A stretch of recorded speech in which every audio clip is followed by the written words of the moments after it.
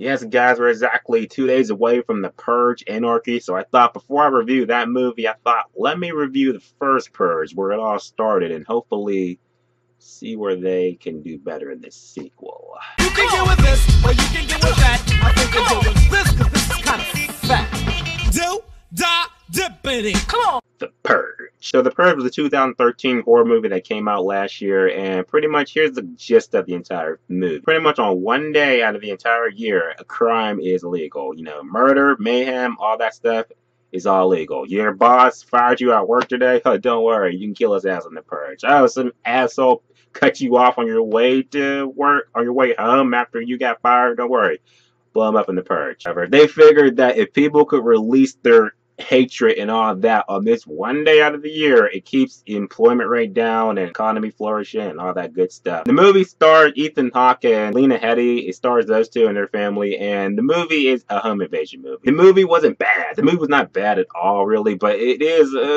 one thing that set the movie apart is the actual concept of the film. You know, crime being legal and Purge good, the Purge bad for people. You know, it's killing okay, it's killing, still killing in the eyes of God. You know, and if crime was legal for 12 hours, would you kill somebody else just because you could do it? I don't know. Now, one thing I'm going to say about this movie is that one of two things are going to happen while you watch the film. A, while you're watching the movie, things are going to happen or situations are going to happen in the movie that's just going to piss you off by no means. You're going to end up screaming at your TV like you're playing the Wii. Or B, after you watch the movie, you're going to start thinking back on it and be like, well, if that happened, then wait a minute. If that happened, wait a minute. That doesn't make sense. If that happened, why did he do movies? I'm not going to do a pros and cons or anything like that. I'm actually going to tell you why things in this movie are going to piss you off that you gotta watch out for. So let's get into it. Let's start off with this. One, poor choices. The characters in this movie make such poor choices in this film that just constantly puts their family and puts their welfare in danger. Example. Well, Ethan Hawke's character, the dad, you know, he locks the house down for when the Purge starts and everything. You know, he has this big-ass fortress of a house, and he locks it all down. And what did the son do? He sees this homeless guy, and he unlocks the house and let him come in the house. No, you don't know that guy. That guy can be a crazy guy. You just let crazy homeless guy in our house, and he's gonna kill us all. Oh, that wasn't the only poor choice. Let's get into more. Daughter, her boyfriend comes down the steps. The dad didn't know he was in the house. He comes down the steps, and he tries to kill daughter's dad, and the dad shoots him, kills him, takes the boyfriend, and goes upstairs. Like, what the hell? Like, he just tried to kill your dad.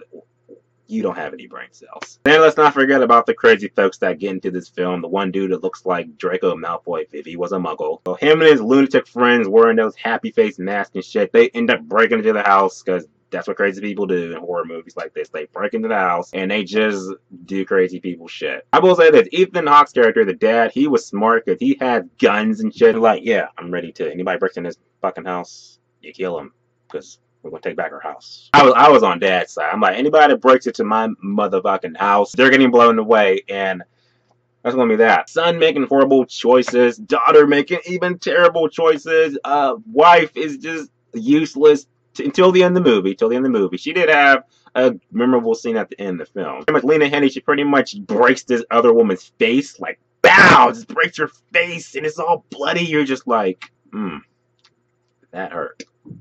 Can I get your eyes back? So in the end, The Purge is just is a home invasion movie. It's not the best, but it's not bad. The movie's gonna piss you off to no ends because after you're watching it, you're gonna be like, ugh. You're gonna be screaming at the TV like you're gonna be like that black person in movie theaters that just be like, run, bitch! What are you doing? Yeah, you're gonna be that person while you're watching the film, or at least thinking in your head like, why the fuck? I hate the kids. So in the end, I'm going to rate The Purge. The Purge is actually a good time, one time only. So if murder was legal for 12 hours, would you purge? Would you do that? Would you? And are you going to do this Purge Anarchy? If you are, comment below. Let me know. And subscribe to the channel if you want to see more videos. Bang!